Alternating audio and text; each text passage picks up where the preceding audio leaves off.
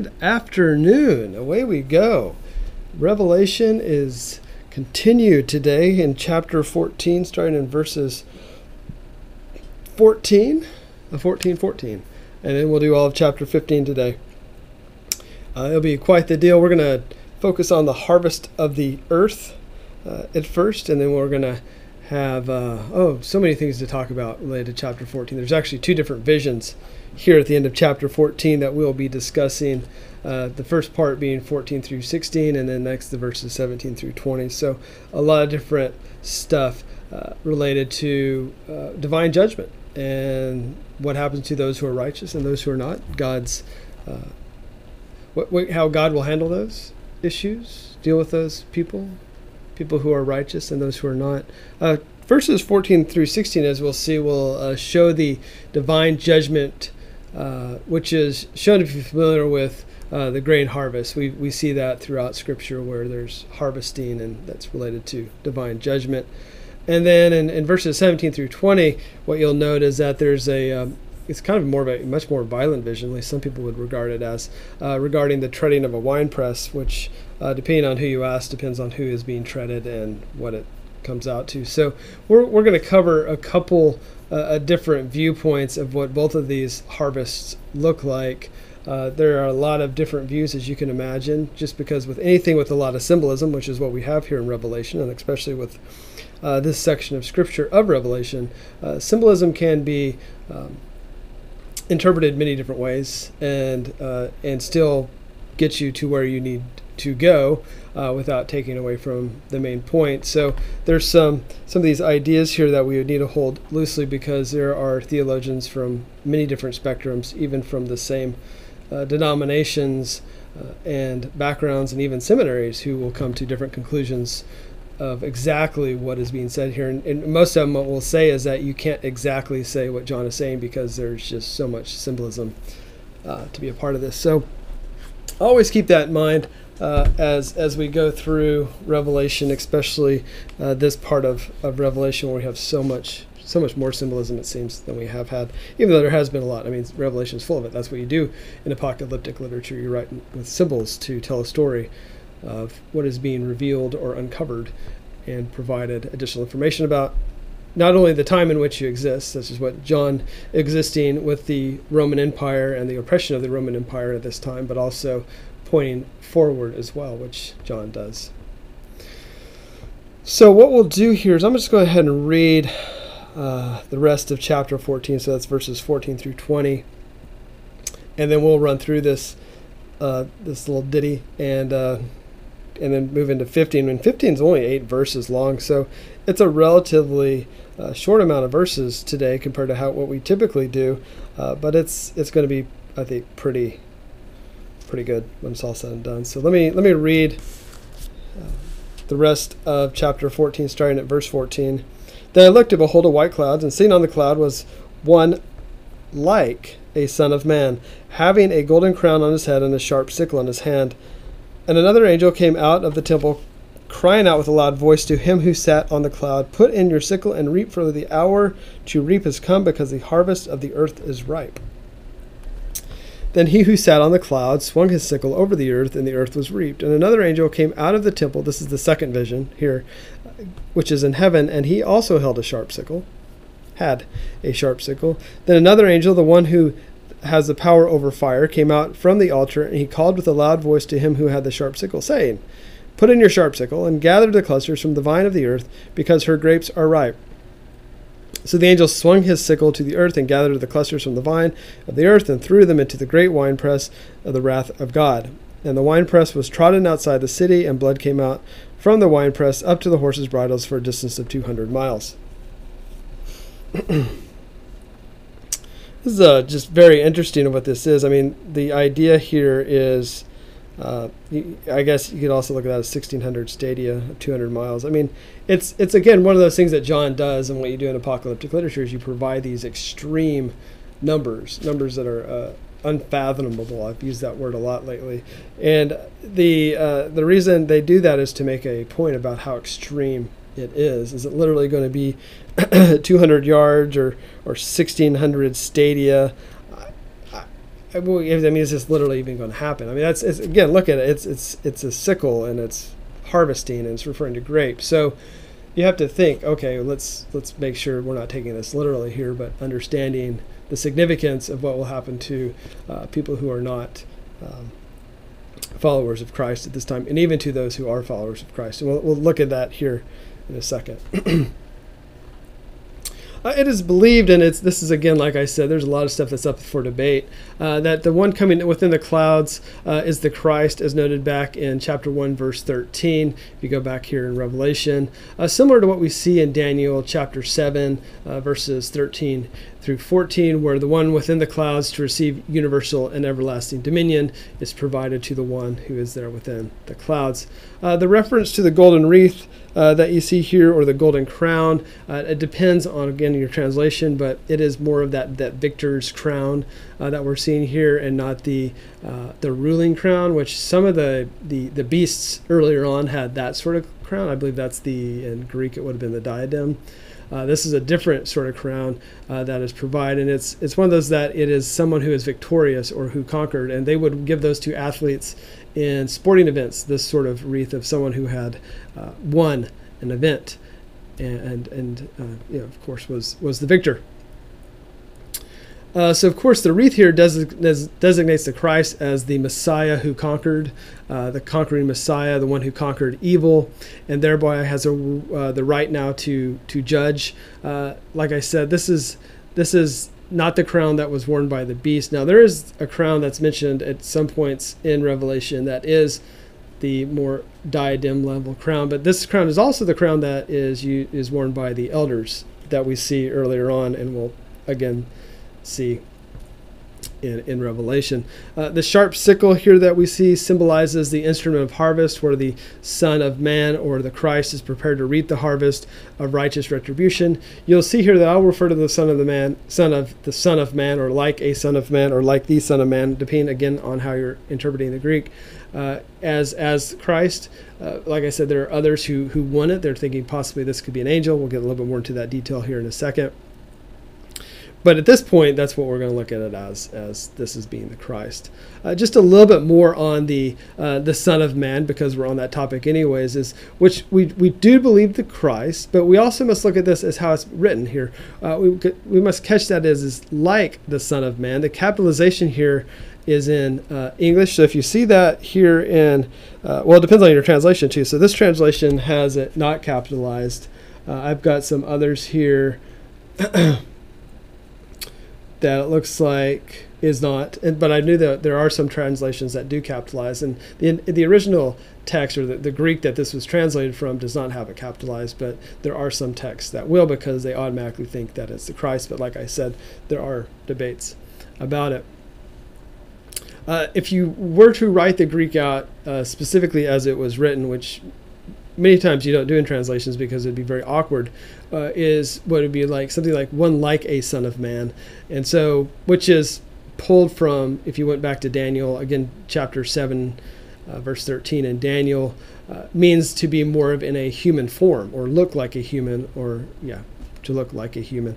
A description that could be applied and has been applied to angels. And so we know that Daniel, there are many angels. We know in Revelation there are many angels, and we're about to meet a few more. But then again, if you recall back in chapter 1, verse 13, that it is a Christ and not an angel who is described as one like a Son of Man. So the same verbiage that's used back in chapter 1 is being used here, so we could assume that it is the Christ. But then again, in the next following verse, here in verse 15, we have the use of another angel. So someone would say that this is implying that the figure here is like a Son of Man, or like the Son of Man, again, depending on your translation, is understood to be an angel. But then again, that is not necessarily contrasted as another angel. It's not necessarily saying that it is. That's what I'm saying why it's confusing, because John doesn't provide any additional clarification. And if we were to look at it from the original text based on just a plain reading of the Greek, it would almost feel like it's not. But then if you throw some context together from chapter 1, you could think it would be. So it may be this reference here of another angel from verse 15 could be a reference back to the angels earlier on in chapter 14, verses 6 through 9. So that could be very much the possibility of what that is. Some have looked at the reaper, or this person here, as an angel and not the Christ, as it would be strange, because what we're about to see here in verse 15, it would be strange for an angel to tell the Christ what to do, as we see in verse 15, but then there's some back and forth on that as well. Also, the angel would most likely not know that the end has arrived. Possibly the belief is that the Son of Man would, but maybe the angel, again, I'm kind of expanding a little bit into verse 15 without actually being in verse 15 quite yet. But however, it seems that the angel is no more than a messenger from God, whose purpose is the angel's purpose is to reveal that the time has come to an end, but is there to deliver a divine command. Mainly what this is trying to tell us here is that God is the one in authority, and God is the one provide the authoritative command of what is to be done. While we're close to 15, we might as well just jump into it. So the angel arrives from the most holy place of the presence of God, as we learned back in chapter 7, verse 15. To have judgment is a necessary function of righteousness. If God is truly righteous and just, then there is judgment that he is allowed to give based on his own righteousness. And just not ours. Not ours. We're not to judge, but he is to do that, and that is fine. As we see in verse 15, what we see with other angels, they cry out in loud voices to very much make a point, to tell the one of the cloud that the hour has come, but also to let the rest of the world know that the hour has come. So the angel yells, the angel is above the earth yelling or exclaiming in a loud voice.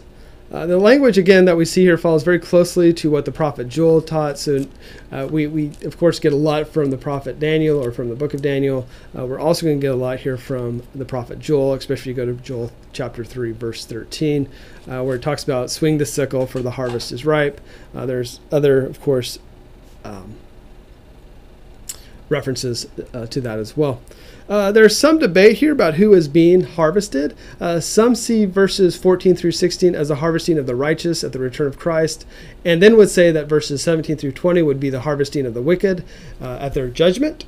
But if you look at Matthew chapter 9, verse 37, it seems that the harvesting is normally used for gathering of the people for the kingdom of God. So possibly it is, in both cases, it is the kingdom, the people, God's kingdom people who are being harvested. However, the eschatological gathering or harvest is not limited to just the elect. So even in Matthew 9, we see harvesting is used for gathering the people of the kingdom of God. We see in Matthew 13 with the parable of the wheat and the tares that the harvest involved gathering both the wicked as well as the righteous, and the wicked, of course, for burning. So at least that's how that is referenced in that parable in Matthew 13. In the Old Testament, in Jeremiah 51, the harvest was a sign of divine judgment. So we do know that. So we could conclude that we are seeing, what we're seeing here is a general picture of the upcoming judgment. One thing we need to keep in mind is that there's not always a chronological order that John is trying to keep here about how things are going to have an order. And I think we hit on that a little bit more, I think most likely in chapter 15.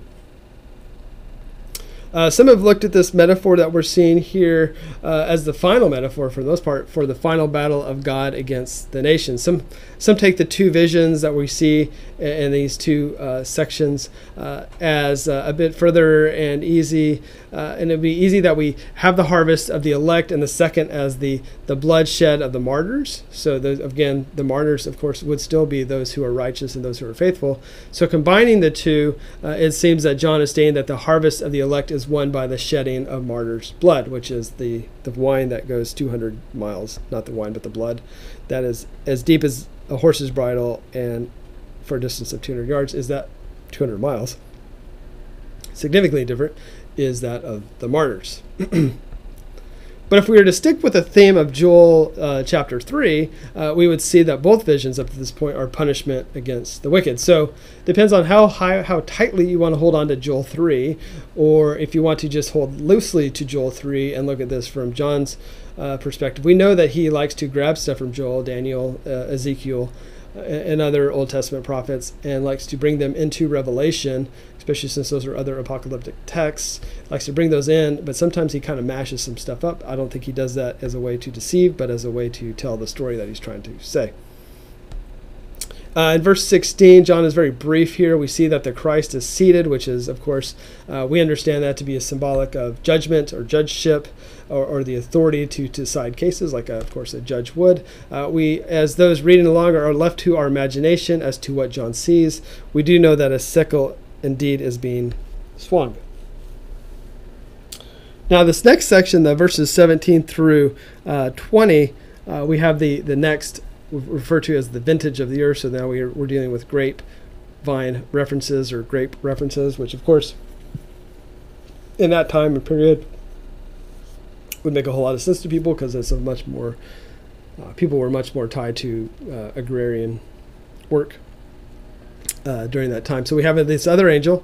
We now get John's view of the violent carnage of what he sees the final judgment to be.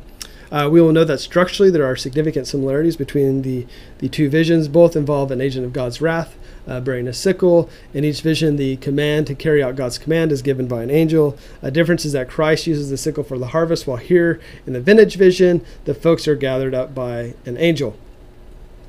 We can look at this as the same judgment with a slightly different perspective, which I think a lot of people do. So these are just two different stories, or two different visions that are telling the same story. So you could look at this as the harvest served a more general presentation of final judgment, while the vintage vision shows us how violent that time will be. So as you can imagine, that amount of blood in that period of time at that depth is pretty grotesque. Okay. And as we continue on here, there's no separation here like in the previous vision of the separation of wheat and tares. Instead, there we have nothing but unmitigated judgment, it seems. The angel who performs this act comes from God's temple, showing us that God made this angel an agent for this event. Like the Son of Man, the angel has a sharp sickle. Apparently, this tool is used for both cutting grain and for pruning and cutting clusters of grapes. Who would have thought?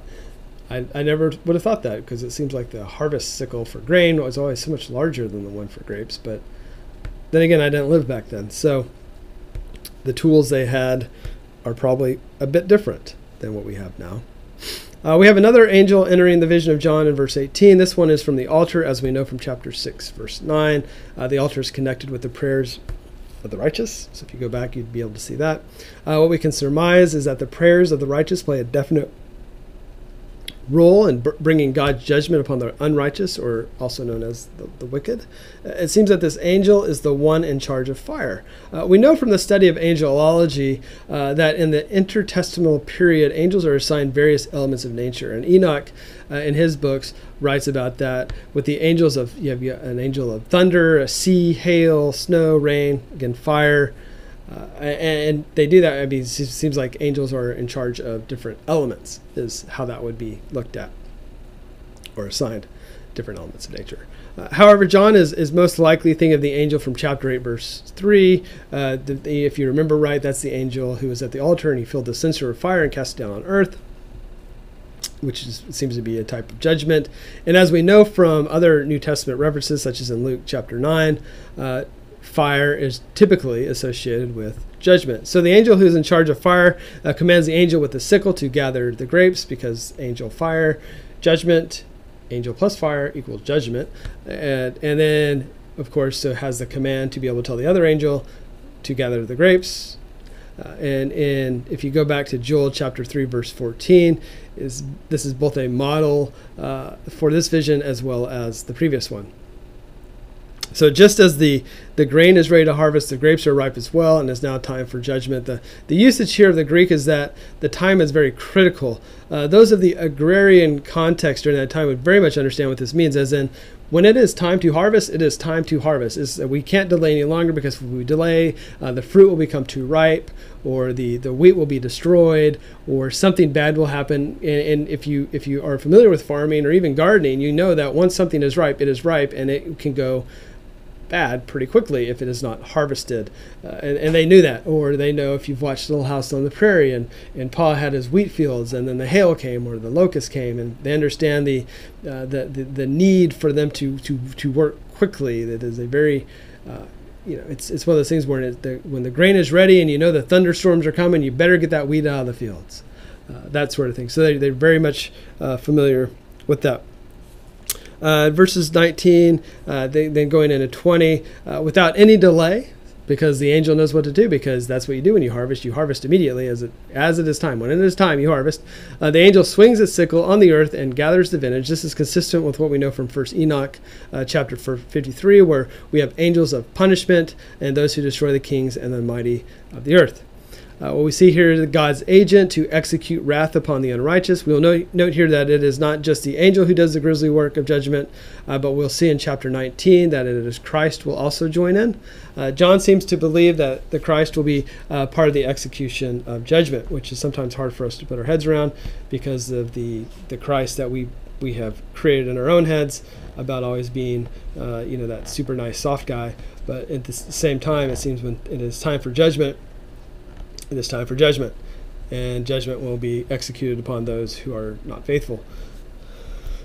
So the grapes are now thrown into a very large wine press, which we will refer to now as the wrath of God. As we know, wine presses would be where people would trample on grapes to release the juices, which would then run out of the bottom of the press, and the treading of grapes was a familiar figure for the executive or the execution of divine wrath upon the enemies of God. We see that in Isaiah chapter 63, where God the warrior returns from Edom with garments stained as those who tread on grapes in a winepress. The vintage or the grapes of the earth here are those who have had obstinate refusal to embrace the righteousness of God, thus making them enemies of God. I mentioned earlier that some would believe that the grapes are the martyrs and that's their blood, but I'm going to go with more of the unrighteous angle here. You can go with whatever angle you want, but at the end of the day, we're looking at God's judgment upon those who are righteous and unrighteous. Final verse of chapter 14. The city being represented here is most likely Jerusalem. There's a lot of history and a lot of detail to this that we don't have time to get into today, but we'll get into a little of it. The judgments of the nations from Joel chapter 3, verses 12 through 14, takes place in the valley of Jehoshaphat, which tradition links with the Kidron Valley, lying between Jerusalem and the Mount of Olives. This is the same place where in Zechariah 14, chapter 14, verses 1 through 4, places the final battle of righteousness. The reference to the outside the city must be an allusion to the one or the Christ who suffered for the sins of the human race outside the city gate, as seen in John chapter 19, verse 20. At least that's what some people believe. Those who refuse the first judgment must now take part in the second. Much like the winepress yields the juice of the grapes, the judgment of God issues the blood of the unrighteous. It is a hyperbolic term regarding the depth and breadth of the blood. Like I said, the 1600 stadia, it says 200 miles here. Some people estimate 184 miles. At the end of the day, it doesn't really matter. It's a huge and significant number. Like I said, it's been interpreted many different ways. If you think about it, and if people are trying to really use some symbolism here and trying to figure out what John was thinking of, geographically it is the length of Palestine from Tyre to El Arish. So that could be possibly what he was trying to say, all-encompassing. Symbolically, if it's 1600 stadia, it squares to the number 4, the 4 corners of the earth, or the 4 winds of the earth, and then multiplies by the square of 10. So what this could tell us based on that is that the judgment of God extends to all people everywhere who have not turned to God. So if you want to play with some numbers there and look around that way, that's one way to look at it, is that you have the idea of 1600 squares number 4, blah, blah, blah. We learned by this that the judgment is certain, and those who are righteous will be vindicated by the judgment that was brought upon them by their oppressors, and this time the oppressors, of course, being the Roman nation and the Roman government who is oppressing the people. So, wow, That was a hootenanny. Let's now go into chapter 15, because it's only 8 verses, and it'd be crazy for us not to. In this chapter, we'll be introduced to 7 angels who will pour out God's wrath on the entire pagan world. You may recall the seals and the trumpets from the earlier chapters. The bowls are the last of this sequence, and what was predicted in the seals and the trumpets are fully executed now by the bowls. It is not wise, in my opinion, to think that the seals, trumpets, and bowls are in, like I was talking about earlier, it's not in one historical sequence. This is not John trying to give us a chronological viewpoint. The 3 cover the period leading to the end, presenting God's judgment under a different set of images. So we're seeing God's judgment provided in a few different ways here. So that's one way to look at this. The purpose of these 3 sets of visions is to show the eschatological truth of rather than provide us with data to figure out a precise chronology of the consummation of human history. So let's keep that in mind too. As we enter this sequence, we'll hear the Song of Moses praising God for redemption and his righteous works. Some say there's 2 songs of Moses in here. We'll look at that a little bit. But ultimately, we see the praising of God and his righteous works. You will note that the author here has reworked several ideas from the Exodus narrative. You will note things that are tied to the plagues, to the son of Moses, the crossing of the Red Sea, and the tent of witness. All that is kind of tied here in chapter 15 and pulls, like I said, so a lot of Old Testament references get pulled into this. So it's almost like we're in an interlude. Chapter 15 is the preparation of the bowls with some celebration of those in the heavens over God's glory and redemption, followed by chapter 16, which will describe the outcomes of the pouring of the 7 bowls. The end of chapter 16 showing that human history has ran its course, and though those who are not believers have faced the ultimate wrath of God. So that's what we'll see here, and we're not going to get into chapter 16 today, but that is what this is all pointing to. It's really not broken up into 2 sections. Chapter 15, probably what I'll do is when I read through this, will be all the entire chapter because it's only 8 verses. It is believed that that John brings us to this point to prepare the readers, or those of us today who are reading along, that God's ways are just. They are about to experience a horrible portrayal of of an outpouring of God's wrath, and John is assuring them that God is still just and God is still good. The 7 plagues that we're about to witness ties very closely with Leviticus 26, where God warns the Israelites, "If you continue to be hostile to me and will not obey me, I will continue to plague you." Some may think that these 7 plagues are not the last ones as told by John based on chapter 17 and 18, when Babylon is being destroyed. It seems like what we see in chapter 17 and 18 is not a new plague or new plagues, but an elaboration of the 7th plague or the 7th bowl.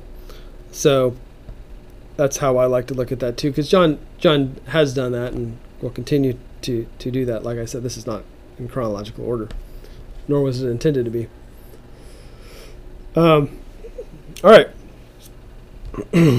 Chapter 15, verses 1 through 8. Then I saw another sign in heaven, great and marvelous, 7 angels who had 7 plagues, which are the last, because in them the wrath of God is finished. And I saw something like a sea of glass mixed with fire, and those who had been victorious over the beast and his image and the number of his name, standing on the sea of glass, or near the sea of glass, again depending on your translation, holding harps of God. And they sang the song of Moses, the bondservant of God, and the song of the Lamb, saying, "Great and marvelous are your works, O Lord God, the Almighty, the righteous and true are your ways, King of the nations. Who will not fear you, O Lord, and glorify your name? For you alone are holy, for all the nations will come and worship before you, for your righteous acts have been revealed." After these things I looked, and in the temple of the tabernacle of testimony in heaven was opened, and the 7 angels who had the 7 plagues came out of the temple, clothed in linen, clean and bright, and girded around their chests with golden sashes. Then one of the 4 living creatures, hey, look, they're back, gave the 7 angels 7 golden bowls full of the wrath of God, who lives forever and ever. It's great, kind of little worship scene. And the temple was filled with smoke from the glory of God and from his power, and no one was able to enter the temple until the 7 plagues of the 7 angels were finished.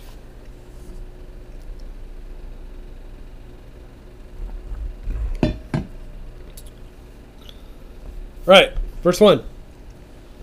So we are now transferred from the great signs of the of the woman and the dragon in chapter 12 to a new set of signs. So if you go back and read about the woman and the signs and the dragon, you'll see what I'm referring to. But anyways, it's like we're into another vision or another sign. And remember, signs are used to point beyond themselves and to disclose the theological meaning of history, and that's what's happening here. The use of the number 7 with angels and plagues, of course, provides those who know the meaning of the number 7 that there is certainty and completeness with the divine wrath against all unrighteousness. The signs that we see here to be awe-inspiring on all nature, humanity, and the kingdom of the Antichrist. And I think that's a key part that we sometimes miss, is that the nature around us, the creation in which God created for him and for us, is to be awe-inspiring. And that's one part of why I think John writes the way he does in this regard. It's not something to be destroyed and burned up because we're all going to heaven, because if you read the rest of this, you'll see that there is a new heaven and a new earth, or a renewed heaven and a renewed earth. And hey, it's the same earth. Sorry. The signs are these final plagues are the last of the plagues. They complete the warnings of God to a world that will not repent. That all remains actually as final judgment at this point. The plagues represent the final outpouring of divine retribution and are met with blasphemy by people whose hearts, like Pharaoh. So if we go back to Pharaoh, again, a Mosaic Exodus type reference, are hardened against God. As you remember with the plagues against Pharaoh, the more you had the plagues, the more his heart hardened. It is intentional that John uses the Exodus illustrations to make his point of hardened hearts, plagues, and of course redemption of the faithful, which at that time was the people of Israel. As we go into verse 2 here, this is the beginning of an interlude of victory that stands in sharp contrast to the following narrative. And we have the exaltation of the heavenly gatherings is just as glorious as the visitation of the wrath to come is somber. We see the victors of the final battle with the beast standing victorious on the crystal service before the throne. Some people say that they're standing next to it. Depends. The crystal service or sea of glass is mentioned a couple of times in the Apocalypse. We saw it last in chapter verse 4-6. This time it is mixed with fire, which most likely telling us how fantastical the vision is. This is not about wrath and judgment. That will come after this song of Moses that we see here. But at the same time, some people would say, hey, wait, this is about wrath and judgment. That's why you see fire, because fire is about judgment. So again, depends on your translation on that. Or your interpretation, how you want to interpret that. There with their hearts of God, they join together in a song of praise, celebrating God's holiness and God's righteousness. They stand there victorious over the beast. They did not abandon their faith or succumb to the threats of the Antichrist, or at this time to the threats of the Roman emperor.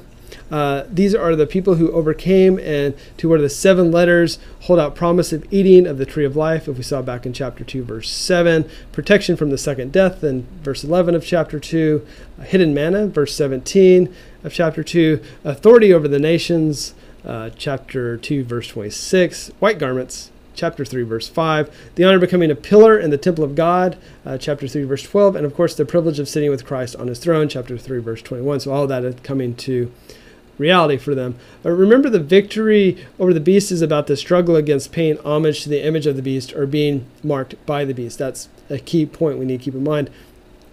God's harps, as in they exist in the realm of God. The pleasant harp that we learn of in Psalm 8:12, which would be an appropriate instrument for songs of praise. So it makes sense that all these people would have harps. Just kind of where they stored them when they weren't using them, because that's a lot of harps. Verses 3 through 4 We have the Song of Moses beginning. It's a song of praise about praising God for his great and wonderful acts, his righteous and redemptive acts. Some have taken this as two songs, but we will look at it as just one in this case. The deliverance of Moses from Exodus chapter 15, verses 1 through 18, pointing to the greater deliverance wrought by the Lamb, of course, that we know that to be the resurrection of Jesus. This is a very Jewish act. This song, as it ties very closely to Exodus 15. This song was sung on the evenings of Sabbath for Jews in the Jewish tradition during the synagogue service, in a way to show Israel's greatest deliverance. It was a song sung by every pious Jew, and so they would sing this song, thanking God for delivering them from Israel. So this song forms the base for the song of praise and adoration. The victors are giving to God, and God's works are good and righteous, so he deserves all glory and honor, which we can continue to remember to this day, that God deserves all glory and honor. Please remember that this song is not about celebrating judgment on the enemies of God, but the righteousness of his great redemptive acts. So it's not about we win, you lose, you guys are all going to a very bad place, bad things will happen, you're horrible, horrible people, and we judge you. No, it's not that at all. It's more about how God is redemptive, just like to those who are faithful and righteous. Just like Moses was victorious over the Pharaoh and the Christ was victor over the world in John chapter 16. Here the faithful have become victors over the demands of the imperial cult. Remember, they were forced to... first of all, you have to remember that John is dealing with his own context, but he's also dealing with a Roman emperor or imperial cult that is really forcing people to worship the emperor, and if they don't, of course, they'd either be killed, and of course then would not also be able to buy or sell things, and would not be able to make a living, which is not good for anyone. Some people believe that this song was part of was a popular hymn in the liturgy of the early church. It is believed that almost every phrase, some would say about 80% of it, is taken from different parts of the Old Testament. Just kind of a very brief overview of this hymn. It's actually broken into two parts. The first part extols God's deeds in ways leading one to wonder and praise. And then the usage of the Almighty God plays into the imperial cult's belief of the emperor believing that he is almighty. Almighty meaning that he has the power to carry out whatever he determines to do, but God is the one who is almighty and is victorious over the imperial cult. Some have taken this to mean that the king of the ages, but it has also been the king of the nations, countering the beliefs of the Roman emperor. So if you were to look at that, king of the nations, there at the end of verse 3, some have looked at this as king of the ages, depending on which translation you have, but the idea of king of the nations would be very much counteracting what the emperors believed, that they were the kings of the nations. The second part of this is emphasizing God's justice and faithfulness, not specific to one event, as all of God's redemptive works are great and marvelous, as we know. The awe is not just about what they saw, but because of the righteousness of the ways of God.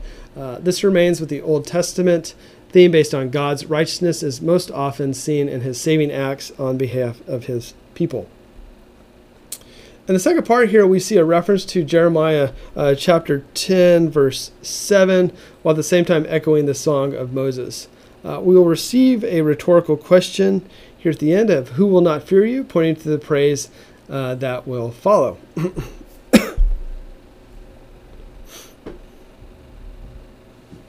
That is the beginning of verse 4 that you see that. It was common belief in the Old Testament that the Lord was the one true God, which of course to us makes a lot of sense. There was a confidence that during the Messianic age, the nations of the world will worship the God of Israel and bring glory to his name. That's from Romans chapter 15, verses 9 through 12. This is adopted, or better said, adapted by John as an expression of the complete sovereignty of God over the Antichrist and those who follow the Antichrist during that time period, or probably even to this day follow pagan or Antichrist-like types. Not that there is one now. Maybe there is. I don't know. The knowledge that all will eventually come before God and praise for him, for he is holy. It is John's hope that the final plagues will finally turn all people to God. So John still has a lot of hope here. He is hoping that all nations will come and worship God, that all people will see that God is the righteous God and that they need God, and that all nations will come to God because of his righteous acts, and that is his hope. So he's a man of hope. And I hope we are people of hope. When it comes to this. It would make sense to interpret verse 4 as a metaphor of victory rather than an actual scene to be enacted at a specific time and place. The reason being, it seems a literal interpretation could infer a doctrine of universal salvation, unless the worship offered is in a grudging recognition of his righteous acts.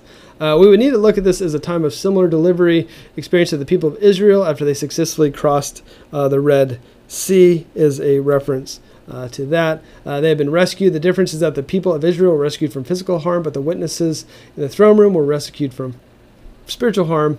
But you have to remember that many of them were martyred, so they were not rescued from physical harm, but only spiritual harm. But yet they are still the victors. The people have followed Christ, who is the perfecter of faith. He led them through death, which made victory for all of humankind possible. They have followed the Lamb, and now they join together and celebrate the God who has delivered them. Quite a celebration, as you can imagine, for all people. Verses 5 and 6, the song of praise is now followed by a description of the angels who will pour out the final 7 judgments. The 7 angels of devastation emerge. It seems here that the temple is more closely defined as a tabernacle of testimony, or I believe the tent of witnesses, which is, of course, the reference to the time Israel spent in the wilderness. Also known as like I said, the tent of witness. That was a portable place of worship. Yeah, place of worship is portable, that the Israelites carried with them as they wandered the wilderness, eventually making it to Canaan, a place of sacrifice, communication with the revelation of God. So this context here allows us to see God is consistent. The plagues come from his presence and show his unalterable opposition to sin. As you can recall, the ancient tabernacle was a tent of the testimony because it contained 2 tables of testimony brought down by Moses off of Mount Sinai. So you have that reference here. The angels here are described as having the 7 plagues, but are not handed the bowls until verse 7. Their journey out of the temple shows us their divine nature or divine commission, or that they are angels with authority of God. The robes of linen are shining and clean, showing us the noble state of the office that they hold in Daniel chapter 10, verse 5. The golden girdles or sashes represent royal and priestly functions, which is what they're acting as, priests. And many times angels in Revelation are acting as priests. So to put this together, angels come from the presence of God, arrayed as priests, and are given censers or bowls. Verse 7, now the angels received the golden bowls of divine wrath from one of the 4 creatures. We are not told which one. I guess it doesn't matter. All we know is that the 4 creatures are guardians of the throne and have appeared throughout the text and will continue to make appearances. We know them to be intermediaries between God and the avenging angels, known to inaugurate God's judgment upon the earth.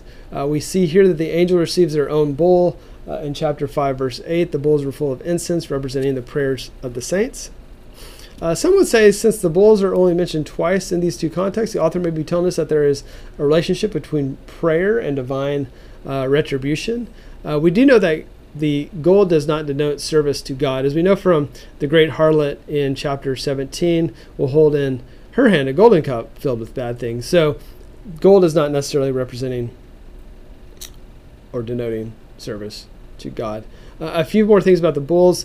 Most likely represent cultic utensils, objects used in sacrificial worship, which of course these would be what the priests would use and carry when they did the sacrifices, not cultic as in a cult, but cultic as in part of a priestly duty.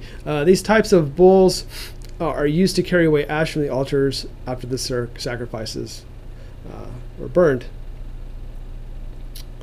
We know here from 2 Thessalonians chapter 1, verse 7 through 9, that the bowls here are filled with God's wrath, and this wrath is about to expand dramatically. It is the wrath of God that has no beginning or no end. He is the living God, able to execute punishment upon all adversaries, and we know that from what Paul wrote there in 2 Thessalonians. Similar to the angels from chapter 8, verse 5, who fills the bowl with fire and casts to the earth, there's several passages in the Hebrew Bible who speak of the cup of God's wrath. And now we are witnessing it. Isaiah chapter 51, verse 17 is one example. We know that from God's enemies must drink from the bowls of God's wrath, symbolizing God's punishment on them. So all that symbolism that you read about in other parts of Scripture, Old Testament and New Testament alike, are all kind of pointing to this sort of idea and the symbolism of judgment and what the bowls symbolize. Verse 8, the smoke. Smoke fills the temples, and the angel receives their bowls. This is to symbolize the glory and power of God, as we see back in 1 Kings chapter 8. As we know from the Old Testament, God would reveal his presence by cloud or smoke. We, of course, know that from the Exodus experience, especially if you looked at Exodus chapter 19. God descended upon Mount Sinai, and smoke rose as much like a great furnace. Much like in the Old Testament, the presence of God in all his glory actively carries judgment upon wickedness, and we see that here. We will see that nobody will be able to enter the temple until the 7 plagues are finished. And similar to how Moses was not able to enter the tent of meeting or witnesses because of the cloud of glory of God back in Exodus chapter 40. Not sure why John brings this up here. Some would say to make a connection with the plagues coming from God. No one else can control these events. So very possible that's what is happening. The time for intercession has passed. So that's where we are right now in the book of Revelation. It is past, which may be another reason that nobody can access the temple. God is in his unapproachable majesty and power has declared that the end has come. He no longer is knocking at the door and waiting, but enters in his final act of judgment, and the divine wrath is about to begin. So of all the chances have been given. And it is now time for the wrath to come, because God, though very patient, though slow to anger, judgment must come, and that's where we are. And he has given ample opportunity for those who did not believe, or those who were not righteous, those who turned away from God, to come back to him, to repent, to live redeemed lives, and they've chosen not to, and so now they must face the wrath. Which will lead us to next week, chapter 16, the bowls of wrath. That will be fun. There'll be 6 bowls of wrath at first, and then, like we've done in the past, there'll be a 7th bowl of wrath. And I think mainly we'll just be in chapter 16 next week. It is a little over 20 verses. And then the following week, of course, will be 17. That'll probably be its own, probably part of 18, depending. Yeah, so we'll just kind of play it by ear as we go forward. And I hope everyone has a good rest of their day.